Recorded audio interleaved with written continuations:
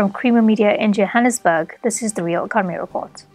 Automotive industry body, the South African Tyre Manufacturers Conference, hosted a launch event for its tyre safety program in Pretoria in September. Cameron Mackay tells us more. The event involved the SATMC inviting stakeholders, including original equipment manufacturers, automotive dealers, members of government and National Traffic Police, as well as others, to discuss, demonstrate and emphasize the importance of tyre safety in preventing road accidents in South Africa. SATMC MD Nduduzo Chala stressed that a lack of proper safety oversight and regulation, particularly in terms of tyre management, has contributed to high rates of vehicle crashes in South Africa. For this reason, he discussed the need for more urgent inspection, fixing and replacing of worn tyres, particularly tyres which have a tread wear indicator that is already level to the tread of the tyre. Chala stated road fatalities in South Africa in 2021 and 2022 were recorded as 12,541 and 12,436 respectively.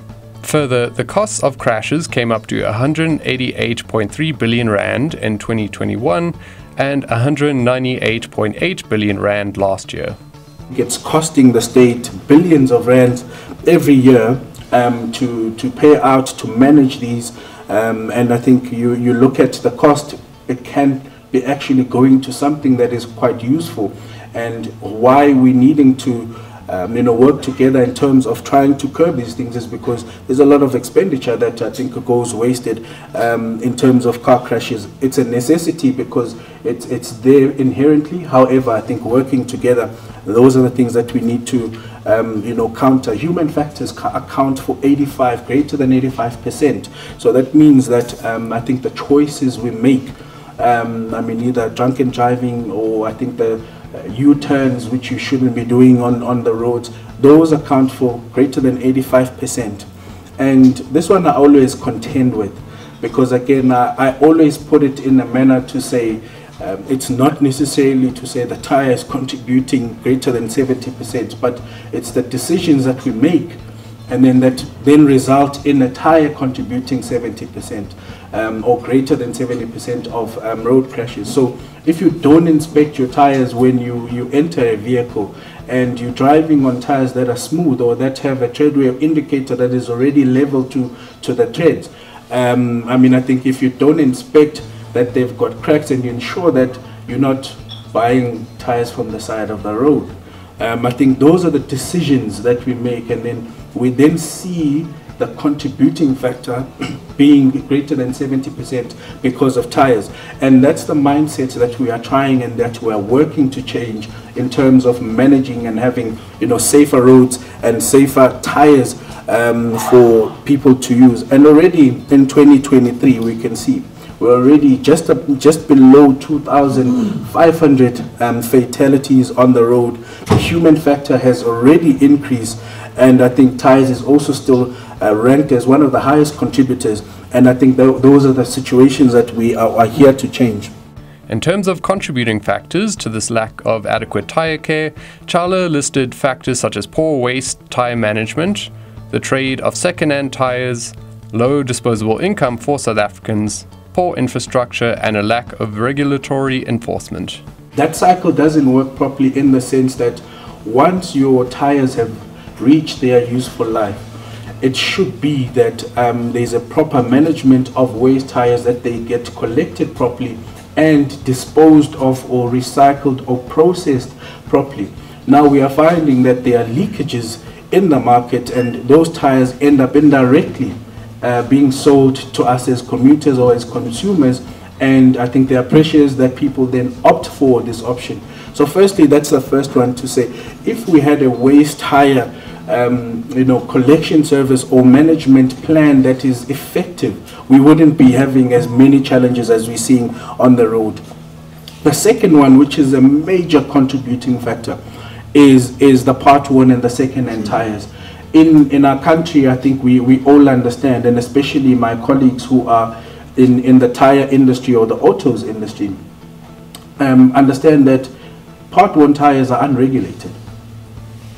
We regulate, and I know the NRCS, Duncan, is going to look away heavily regulated when it comes to new tires that go on the road. However, second-hand tires are unregulated. So we've got an open market that is growing. And when I say part one or second-hand tires, it's the tires on the side of the road. That market has gone probably to 2 million tires. I think that's the estimation that we have now, is that tire market is now grown. And one, it's competing with new tires, and secondly, I think you cannot confirm the technical history of that tire. Low disposable income probably is what I should have started off with, to say that pressure of people not having enough money. So when you purchase a tire, it's never planned for. You never put away to say, I'm putting 1,000 rand this month, another 1,000 next month, so that I can purchase a tire.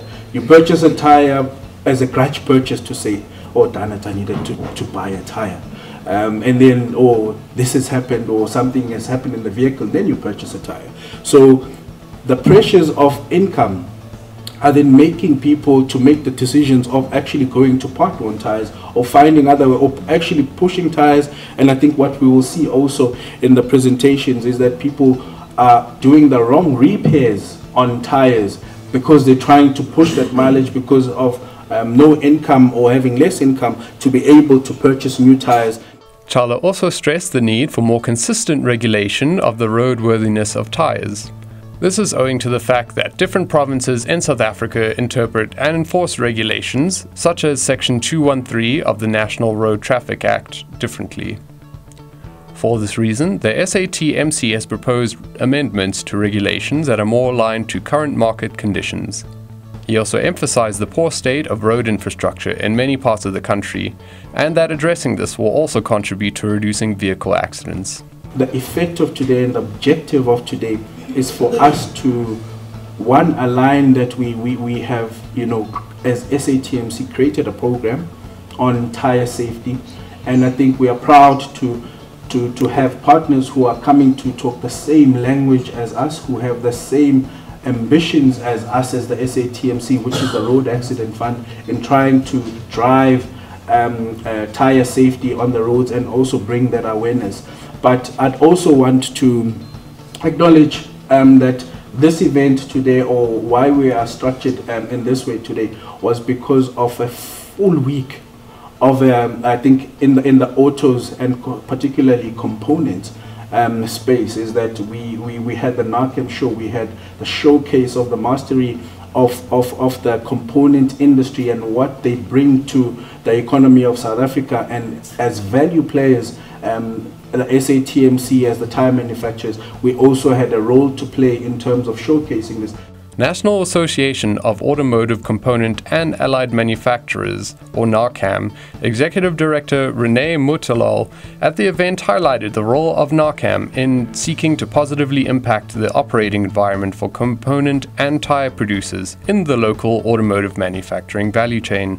He noted that the SATMC has been a long-standing sister organization to NARCAM, and that both organizations work together on a range of challenges in the local automotive manufacturing value chain. The issue of road safety and tire safety inextricably linked, and as we go into that heavy December period, the more we kind of bring this messaging out, I think can only have the kind of impact that we want to see. So I think congratulations to you and the SATMC for putting this all together. Thanks for agreeing to structure it the way we structure it, and thanks for the close working cooperation. Road Accident Fund Senior Manager Sifamandla Gumbi highlighted that the RAF has contributed to raising awareness of the contribution to tires to road safety as part of the SATMC's Tire Safety Program. In addition to the RAF's role in financially compensating people who have also been involved in road accidents, Gumbi pointed out that the organization has also been involved in a number of programs catered towards vehicle operators such as taxi, bus, and truck drivers. These have included driver wellness and youth education programs. We also do defensive driving programs that is done for taxi, bus, and truck drivers particularly. We have also picked up that after COVID, there was suddenly a huge increase in the number of accidents that involve motorcyclists. And of course, because nowadays when you want to buy food, you just call and the guy comes, and they are always in a rush because there's deliveries that needs to be done. Unfortunately, there's a lot of accidents that are involving delivery motorcyclists.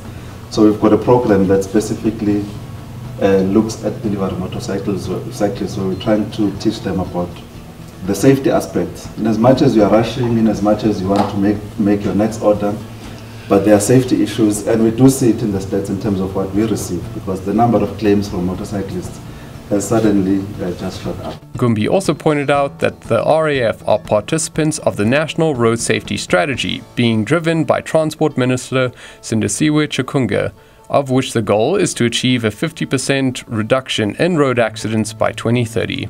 So this is not the beginning of the program. I think our colleagues from traffic would know and would attest to the fact that we have been doing these workshops. So in terms of what we do, I think Kit is going to talk to that mostly, but it's a 2-day workshop where day one we have mostly traffic officers and some road safety officers, where we just take them through the technical makeup of the tire, just so that people have got an appreciation of what a defected tire is and what contribution it can have to the safety of the vehicle. So that is basically I think where we get involved in the RAF, and we're excited about this program. As it was indicated, we started working around 2018-19, and up to so far we have about 573 traffic officers who have participated in this program. And from the reception we get, there's a lot of demand. Everywhere you go, when are you bringing the program? Or we heard that other province had the program, when is it coming to us, and so on. So hopefully now that we are launching this partnership where it's going to be a structured program, we're going to be able to go to all the provinces, and some provinces, Gauteng, Western Cape, KwaZulu-Natal, are going to be done. In fact, we're going to have more than one session, which I think is quite good, because ultimately it's just to be able to help us have a broader understanding of the technical makeup of the tire, and then we can enforce it better, and we can be able to also pass the knowledge to users out there. On our side, we're also going to couple this program with other means of education to try and extend it further to the public, using media and other platforms that we have access to. And I think hopefully in the next few years we're going to have a better understanding, and hopefully if this gets coupled with the improvements in terms of the laws of the country, I think we indicated that there are people from DOT here, we've got people from Department of Trade and Industry and so on. I think if there is some amendments to the legislation, we can be able to see changes over a long period of time that are going to only be positive towards promoting safety, because ultimately we want to be able to save lives. That's Creamer Media's Real Economy Report. Join us again next week for more news and insights into South Africa's real economy. And don't forget to listen to the audio version of our Engineering News daily email newsletter.